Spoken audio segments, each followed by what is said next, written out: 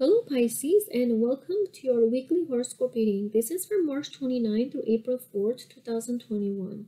Pisces, the adventurous side of you is awakening now. You are a wanderer at heart with love and exploration and discovery.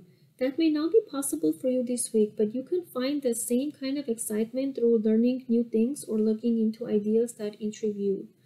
Take some time to find a way to state that need for excitement, for it will give you a big burst of ambition for other goals in your life. You are also someone who is very aesthetically oriented. The space you dwell in, the places you visit, the things you are drawn to always have aesthetic components that make you think and dream. Take some time to indulge in your love or a love of art or music, or plan something that will allow you to engage in your love of all things beautiful. An intense friend could easily disrupt the nice flow of your week if you allow it to happen. But if you're forewarned, you are forearmed. So be sure not to let any abrasive comments or nudgy people that break your free flowing vibe this week. This can be a peaceful, enjoyable time for you if you remain cool and calm, which is usually pretty easy for you.